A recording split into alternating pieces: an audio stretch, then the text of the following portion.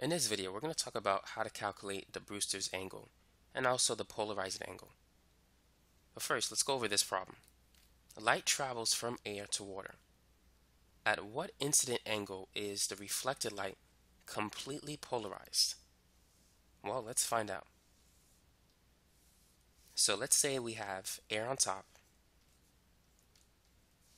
and water beneath. And so here we have the normal line, and this is going to be the incident ray, and this is the reflected ray, and that's going to be the refracted ray, which may not be so narrow.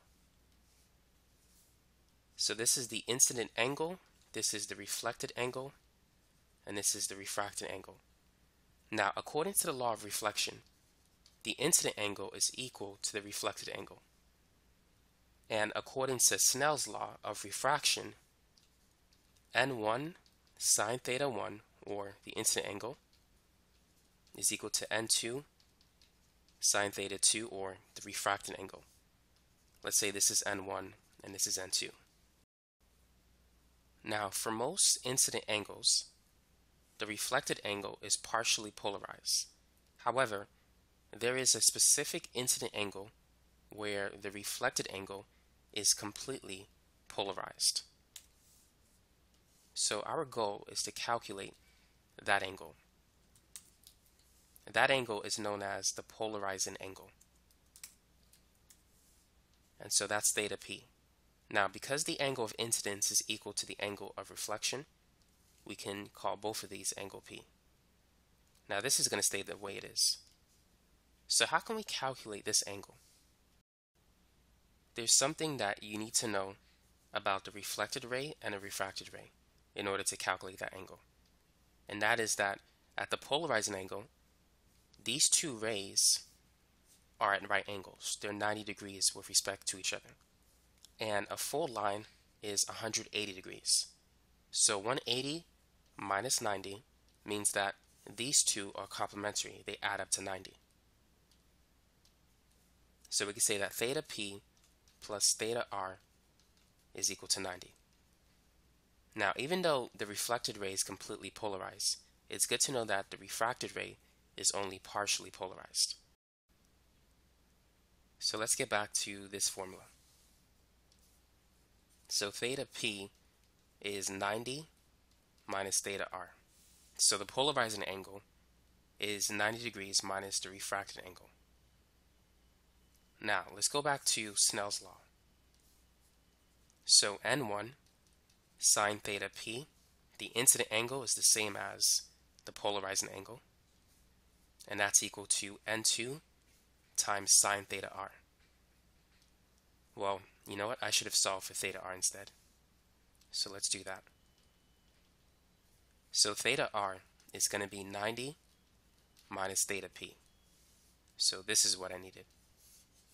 So now going back to this equation, it's going to be n1 sine theta p is equal to n2, and instead of sine theta r, we can replace that with 90 minus theta p. Now, what do we need to do with that? There's something that we need to do, but what is it exactly that we can do with this? Perhaps you have taken trigonometry, and if you have, there's something called cofunction identities. So cosine theta is equal to sine 90 minus theta.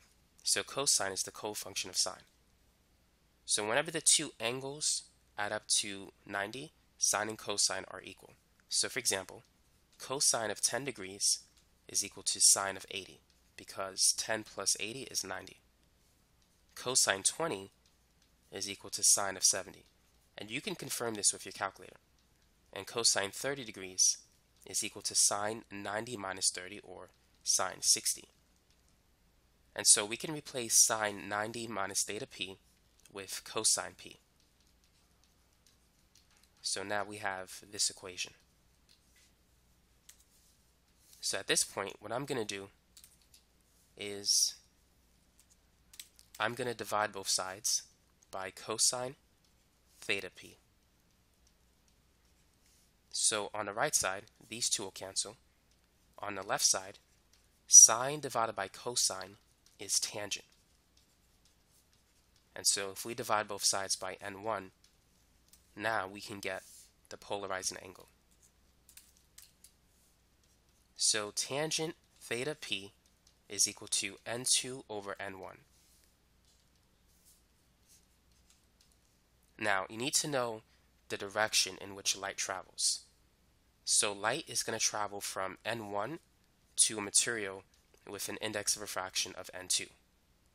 So as we saw, it went from air to water. So n1 is going to be air because that's where the light is coming from. And it's going to water as it refracts to it. So n2 is for water. Now, n for water is actually 1.33. When I wrote 2, I was meaning like n2, so let's fix that. Here it is for water. So now let's calculate the incident angle at which the reflected light is completely polarized. So we need to calculate theta p. So therefore, we need to use the arctangent function. So the polarizing angle is going to be arctan n2 divided by n1. By the way, this relation is known as Brewster's law, and sometimes this is referred to as Brewster's angle, particularly when air is involved. So if you need to calculate Brewster's angle, you could simply use that formula. It's the equivalent of the polarizing angle.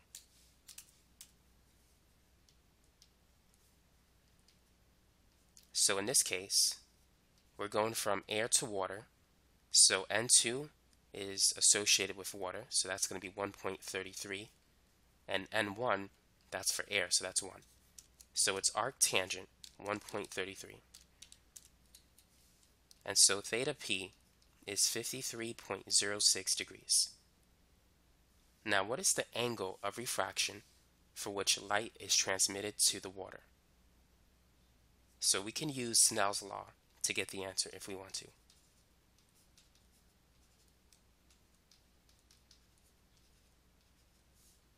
So this is the polarizing angle. So N1 is 1 times sine of 53.06, and N2 is 1.33 times sine theta r. I'm going to show you another way to get the answer, but I want you to be familiar with both ways. The second way is easier, by the way, so just keep that in mind. So let's divide both sides by 1.33. So it's going to be sine 53.06 divided by 1.33, and so that's 0.601, and that's equal to sine theta r. Now theta r, the refracted angle, that's going to be arc sine of 0.601.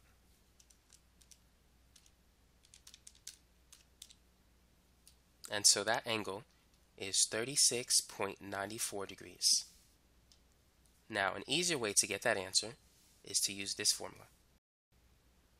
Now, recall that we said that the refracted angle and the polarizing angle are complementary. They add up to 90. So the refracted angle is just 90 minus the polarizing angle. So 90 minus 53.06, that will give us the same answer of 36.94 degrees. So as you can see, that's a more simpler approach to get this angle. Now let's move on to the next problem. Number 2, what is Brewster's angle for light that travels from air to glass? So feel free to pause the video if you want to work on this problem. So we're going from air to glass. And the index of refraction of air, that's going to be 1. Glass is going to be N2 because light is traveling from air to glass. And so the index of refraction for glass is 1.5. So here we have the incident angle, the reflected angle, and the refracted angle. So both of these will be considered to be theta p, and this is theta r. So theta p is the same as the Brewster's angle, so you can replace theta p with theta b if you want to. So the Brewster's angle is equal to N2 over N1.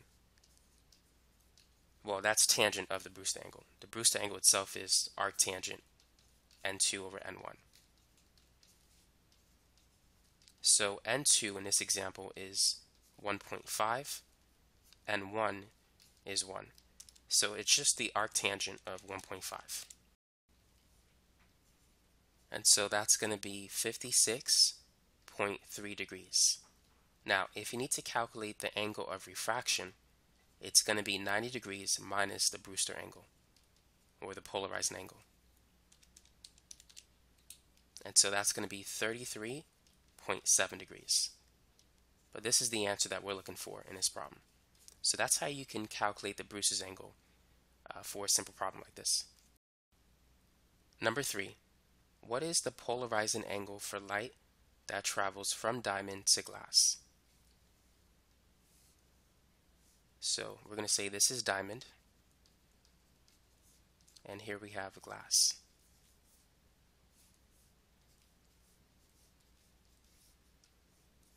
So this is the incident ray, here we have the reflected ray and a refracted ray. Actually, this should be wider because we're going from a high index of refraction to a material with a low index of refraction. So the ray is going to bend away from the normal line. So this is going to be theta P and theta R. So N1 is for diamond. We're starting from that side first, so that's going to be 2.42. And N2 is glass, which is 1.5. So the polarizing angle, tangent of the polarizing angle, is N2 over N1. And the polarizing angle is going to be arctangent of N2 divided by N1. So in this case, N2 is 1.5, N1 is 2.42.